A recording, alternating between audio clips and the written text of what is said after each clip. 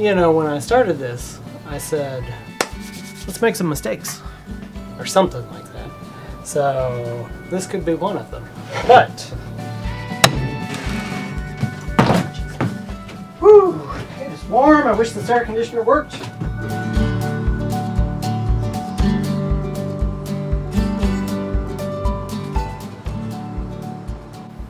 Hey everybody, welcome back to the channel.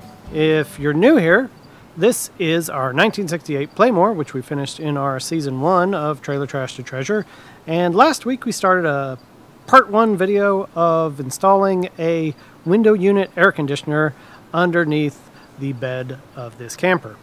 And that involved tearing out the old bed and building an intake shroud to allow us to precisely place that under the floor, and then hopefully this week build our bed frame around it. So the first thing I have to do today is to find out exactly where that shroud's going to be so that I can cut openings for it on the bottom of our camper to allow for cool air to come in and cool the condenser coil. And once I have done that and I know where that shroud goes, then I know where the air conditioner goes, then I can know where my bed's going to go. I've already got a pretty good idea of where everything's going from looking at my SketchUp model and comparing it to the real thing. One thing I realized is when I built the SketchUp for this, I didn't actually include the framing of the deck. I just kind of built the deck and I was like, well, that's the way it is. I don't need to, spend a bunch of time modeling this. Well, when you go back and look at things, you find out that maybe you should have modeled that when you were doing it. But anyway, so I figured all that out, and I think I'm going to drill a hole in the bottom of the camper. Sounds exciting. So this is about where the air conditioner and the shroud is going to go. I had to locate where the framing was underneath here because the intakes are this size and this size. So now that I kind of know where that's going to go, I can figure where that's at and drill some holes down and then come back with the jigsaw and cut them out. One thing, I was going to leave this floor just where it is and just cut right through it, but I have realized that this is actually a floating floor, so you don't really want to drill or nail or make holes in it because it's not actually secured to the floor. So I do want this floor to appear to go underneath the air conditioner, and there's actually about 3.5 or 4 inches I could go back until I hit the support for this. So I'm actually going to cut it back from this point about 3 inches, pretty flush with the front of this.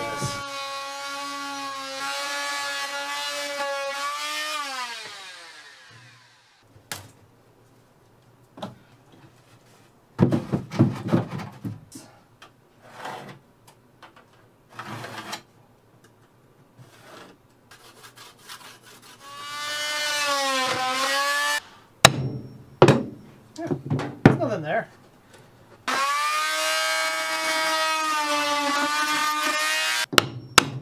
So one other thing I've been thinking about is this back little shelf that I built, thinking it would be a handy spot to set your cell phone or your glasses or something like that. And the truth is, when we've camped in this, I don't put anything on there. The shelf is useless. So if I take that out, I get an extra couple inches on either side to, wrap the bedding in and things like that. So I honestly think that's the smarter thing to do. So I'm going to go ahead and knock that out, which means I'm going to ultimately have a little additional finishing to do back there, but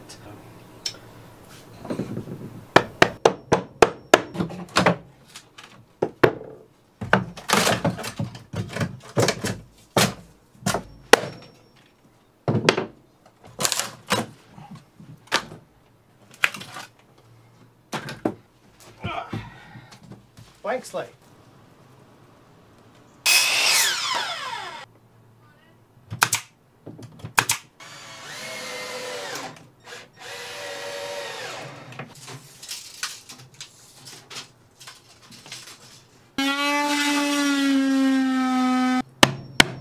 Okay.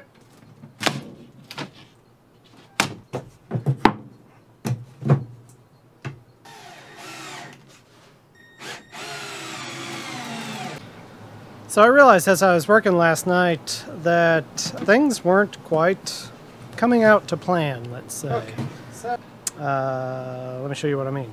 This intake is too tall, so when I put the sort of bed slats in here, it pushes into them basically. So I need to raise this up about 3/4 of an inch. And what I came up as the best solution is just to rip down some scrap pieces of 2x4 that I had in the basement, 2 3/4 inch, and then I'll use that to raise all these up just a little bit. You know, I always hate making mistakes like that, but you know, sometimes that's what happens and you just fix it and you move on.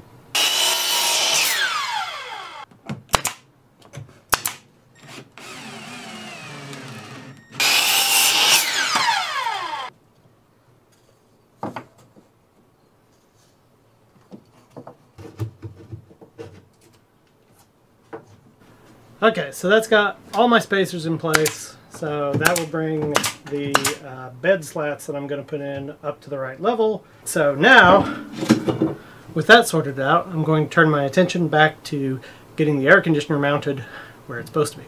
Whew, it is warm. I wish this air conditioner worked.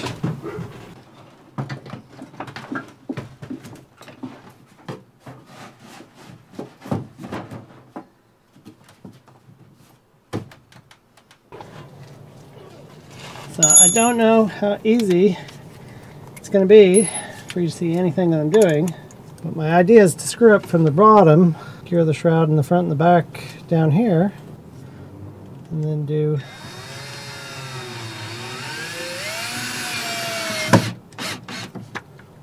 oh, okay, that worked okay. Yeah, that's the ticket. So now I'm going to cut just a little piece of material to tack down behind there to keep that from sliding backwards. Okay, so I need to make an exhaust for this that comes out here and just goes straight back here. You know, when I started this, I said, let's make some mistakes. This could be one of them. But I need to run it back here. I need to cut this back floppy panel so that I can run this straight back and out through the back hatch. So let's figure this out.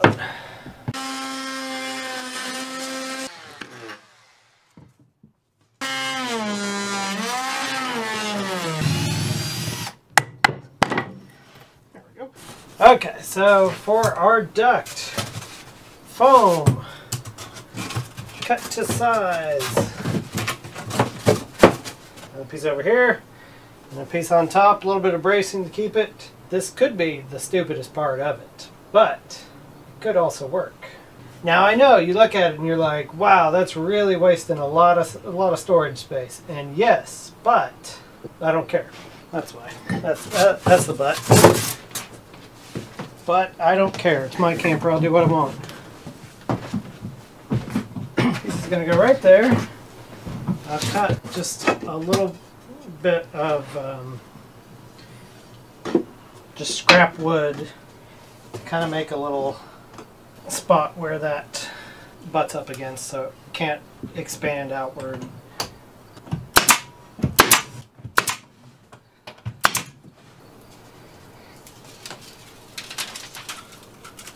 Watch this. Well, that. I'm sure this is terribly exciting, so let's just skip to the end.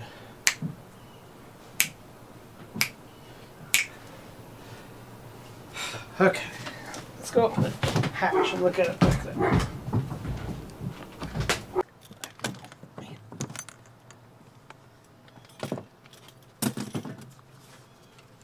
Okay, so obviously I'm going to need some sort of vent on the back hatch so that this can ventilate without having to sit here with my back door open all the time. But I want to test this and see how it does, so I'm going to leave it open for right now. See what happens. Oh yeah, it's definitely getting cool. That feels nice. Okay, so I'm going to give this a little bit to run and see what happens. Okay, so I feel like I can't really call this the finished product. until I have an effective way of venting the exhaust. That's kind of the one big part of this that I haven't solved. And I don't know if I have the best solution, but I have a nice, stupid solution for it that I think you all will enjoy very much. I need a little sliding hatch on the back hatch. I went and told Catherine what I was thinking about doing, and she said, instead of doing all that, why don't you just block the rest of the space off and then just take the door off when you need air conditioning? Why not? Why not? Because it's not complicated, that's why. But anyway, she's right. So that's what I'm going to do. She said don't even worry about this area here, but I think I would like to have a little slide here just so I can like throw my jack stands and extension cord and stuff back there. But probably what I should have done, came up with in the first place. Saved myself a bunch of time thinking through that.